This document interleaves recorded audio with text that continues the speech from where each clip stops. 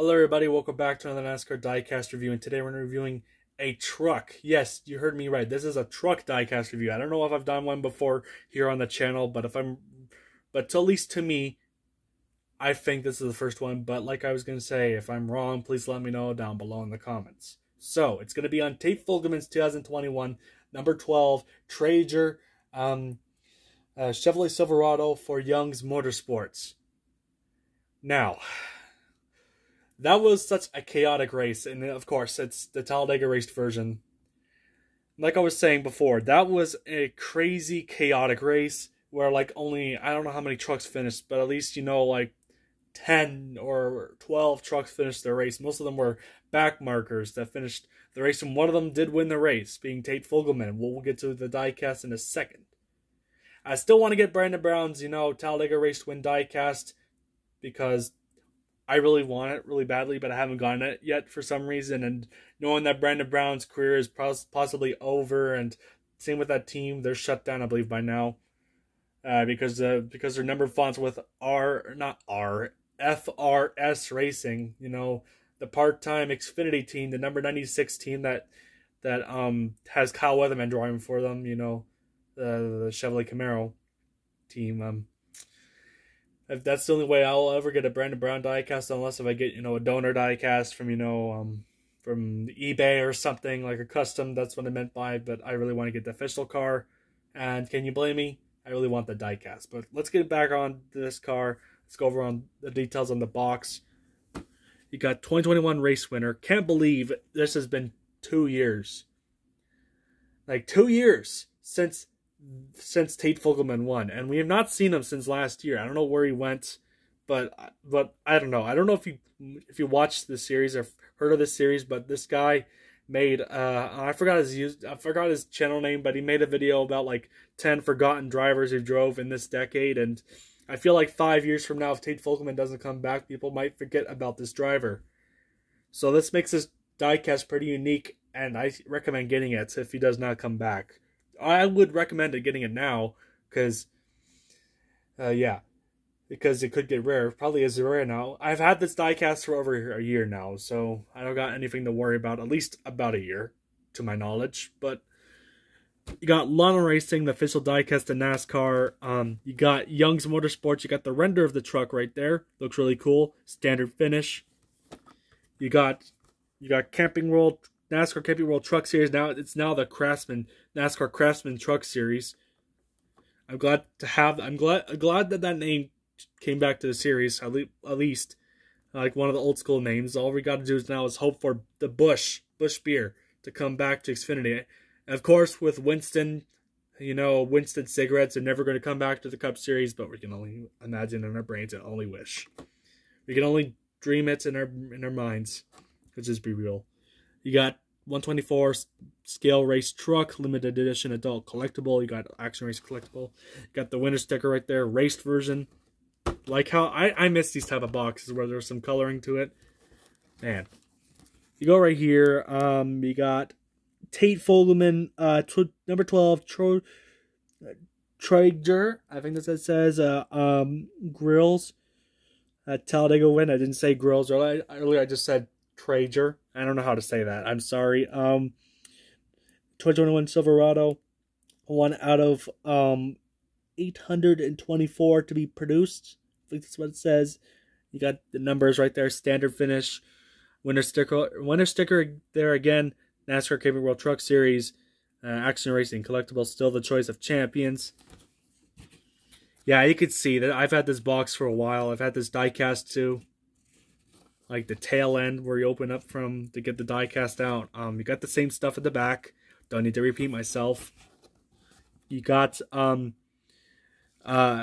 QR code right there.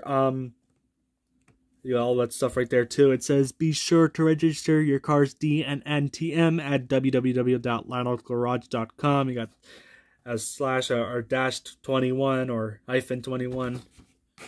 You go under the car and you got your all copyright and such from General Motors, Ford, Toyota, and the teams and sponsors. Now let's bring in the diecast, as we gotta get this box out of the way. Here it is, right here. very cool looking truck. Lionel did a hell of a good job making this raced version, and I made a post earlier today. I don't know if you saw it. I said that that that I personally think the 124 diecast nowadays are personally overrated, but the raced versions like this one and the autograph version, I'll just bring in one as an example.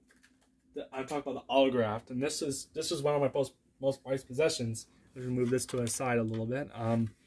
It's Dale Earnhardt Jr.'s, signed Sundrop Citrus Soda 2022 late model diecast.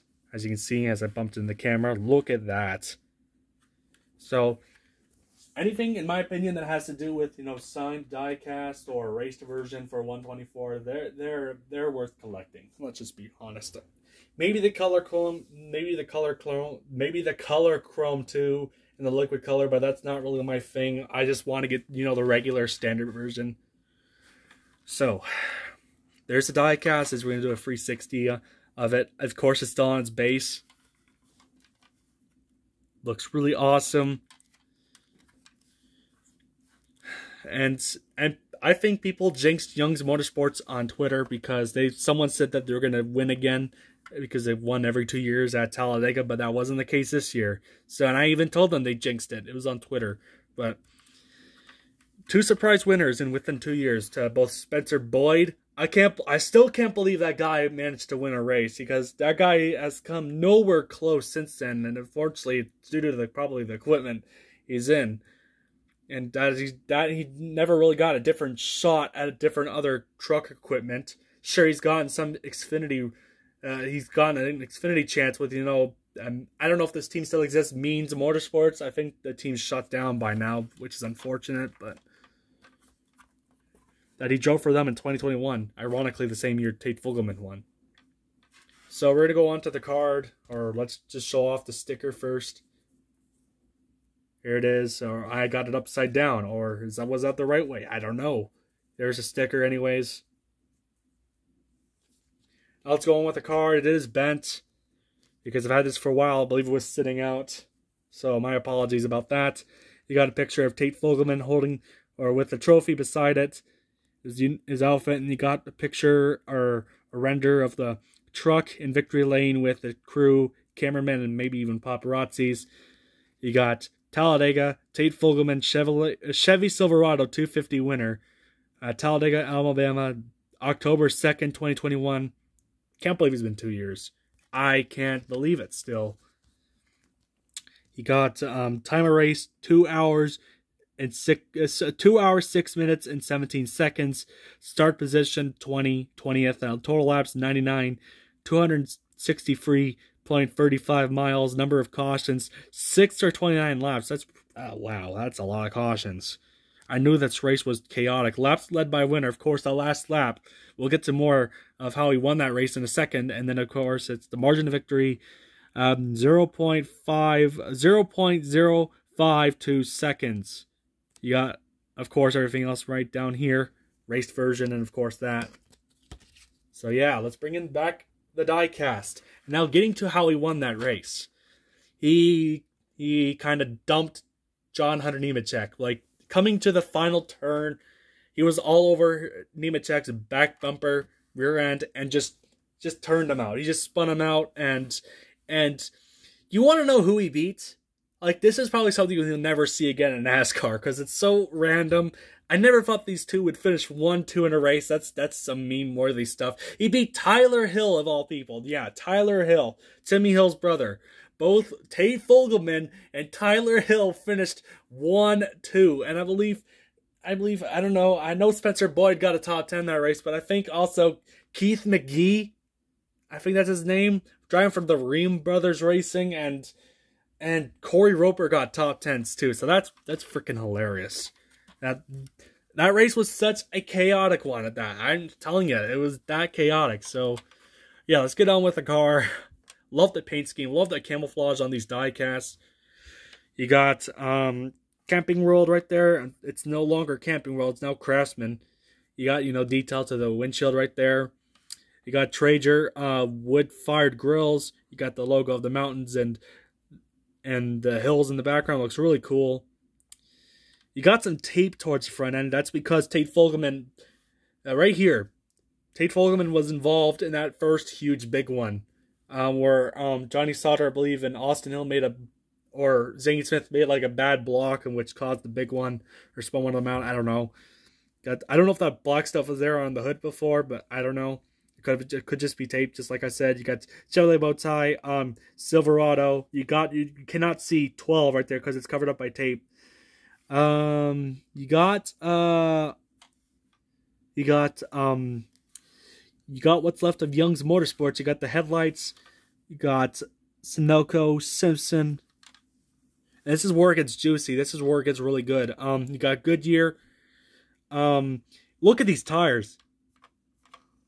And I watched another review, and if you take this diecast out of the base and you roll the car, there's like a suspension issue with the car. That's in the real car. Like, the car would roll weird and stuff. Like, I love that feature Lionel added to these race twin diecast. Looks really cool. These tires all shredded up. I mean, look at that.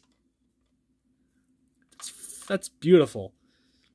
You got NASCAR Race Truck, Camping World Truck Series, NASCAR Camping World Truck Series, Kinetic. What does that say? Something, I don't know. I gotta get my eyes checked. Comrade or Camrad? I don't know. Holly, at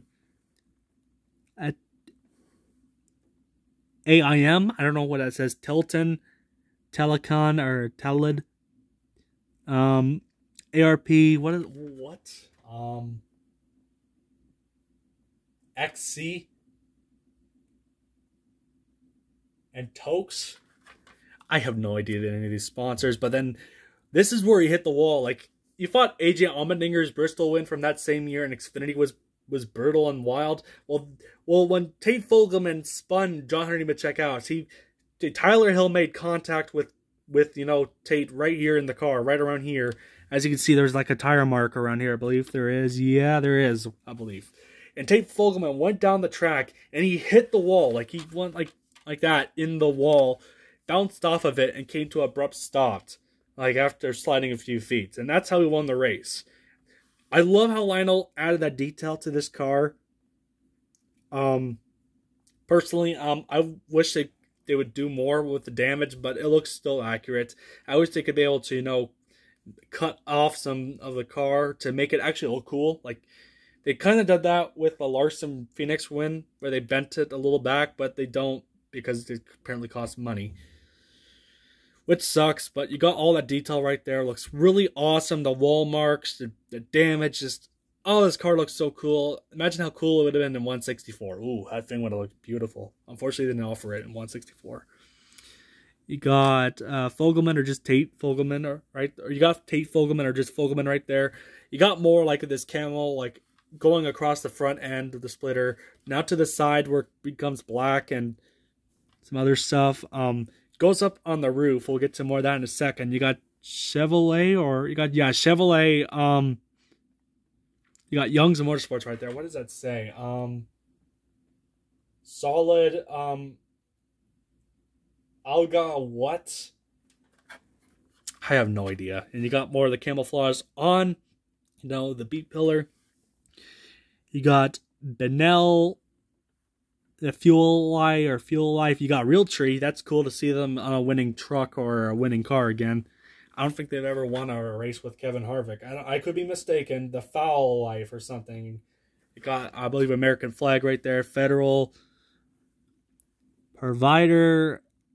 Jargon. What does that say? You got like a moose or a bull, like horns in the face.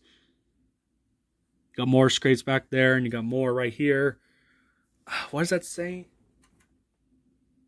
American almond beef or something. I don't know. You got the American ethanol ring right there. Looks really cool. You got Young's Motorsports on the spoiler. So yeah, you got more scrape marks across the sponsors. Looks really cool. And of course, there's the damage where I was telling you about. Like, he made some contact with a car that came down onto him. And look at these tires. You still got some yellow outline to them, but barely any. They're just about gone. And you got like a green or like a tire mark right there, scrape mark, and you got some more back here. Got the exhaust pipes too. I don't even know if you see it on this side. You know, you can't. It's all covered up due to like dirt. Not dirt, like, you know, to like destruction, baby. And you got the number 12 there again, but this time you actually can see it and all these sponsors because that wasn't the side that hit the wall for once. So yeah, let's go to the back end of the truck. Basically the same thing. You also got on an A-pillar too, just like on this side of the car. As you also can see the window net. I really wish they would use the, you know, fabric window net, not just these plastic window nets for the Xfinity and truck diecast. I wish they would get them. I wish they'd get the Cup or make their own fabric window nets for the truck and Xfinity diecast like the Cup diecast to have. That's why I personally preferred the 124 Cup diecast. You go back here to like the tail end of the car, and man, this from like a restart because of how chaotic it was. I think it got rear-ended or got hit in the back bumper so hard that it got shoved. I got shoved in, and you could see a lot of scrape marks and tape. You got Silverado. You got the taillights. You got the spoiler pivots. What it says, banded. I don't know what that says. You got the Chevrolet bow tie. Like I said, the taillights. And you go to the bed cover of the car. You got Chevrolet SIC. You got like the little, you know, thing for it. First for hunters. And of course you got all like I don't know what those are called. What are those orange things called? Like, you know, for the bed cover thing to keep it down. I guess that's what that is. I don't know. I don't know that much about the truck cars or the trucks. I know more about Cup. You got Fogleman because, you know, I keep more attention to it. But like I said, you got Fogleman. And one cool feature that I love that how Lionel added this, because look, I don't know if you can see it, but look, on like you know, the things that hold up, you know, the window, I forgot what they're called, the levers or something, there's a Chevrolet logo on them. I know it's hard to see, but can you see it now? There's a Chevrolet bow tie Chevrolet right there. And it's the same thing on the other side. I wish you'd do that with the 164s too. That'd be so awesome. Is there even a rear TV camera? I don't know. I don't think there is. But there is a TV forward camera in front. You got that. The white camera. You got the number 12 right there. And you got also the rear brake lights. And as always, let's take a look in the interior of the car. Got the roll bar right in there. You got the seats. You got like the hands device around the driver. You got the steering wheel. Look at that. Gets like some cool stuff right here. The DIN code is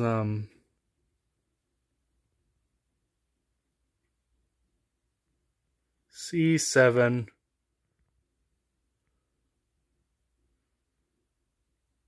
21. What's that saying? No, C7 2113, I think it says 1 TB GTU XXX. Oh boy. Ooh. UUXXX 0023 no 2923. Okay. And got all the dash right there. The roll bar too. I don't think the trucks have one, but really cool detail. Really cool stuff. Even got, you know, the throttle right there. If you can see that. The steering wheel too. Yeah, there's the throttle. And I think this truck even has like a window wiper or something. Looks really cool. Yeah, and of course you can also see some more dirt on this side because this car is pretty dirty. Got some more like residue on the side, and oh, there's even more sponsors I didn't even see. Yeah. You got factory mechanic wear, and what does that say?